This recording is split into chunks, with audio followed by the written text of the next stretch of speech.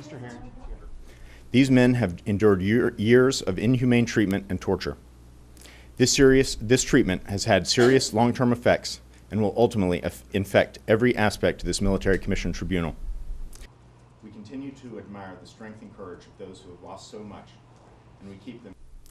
The exclusion of evidence obtained by torture is only the beginning step in accountability. This proceeding may turn out to be the only public examination of the torture years, and we are committed to a full airing of the use of torture.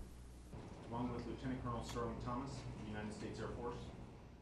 The arraignment yesterday demonstrates that this will be a long, hard-fought, but peaceful struggle against secrecy, torture, and the misguided institution of the military commissions. Mistreatment by the United States government. The exclusion of evidence obtained by torture is only the beginning step in. Good morning, all. Standing to my left is Captain Michael Schwartz. What I can tell you, though, is that I have viewed scars on his arms, and that we have reason to believe that he has been subjected to mistreatment while in the camps, and we're hoping to address that with the court and hoping to get a fair hearing on that. And I dress that way when I meet with my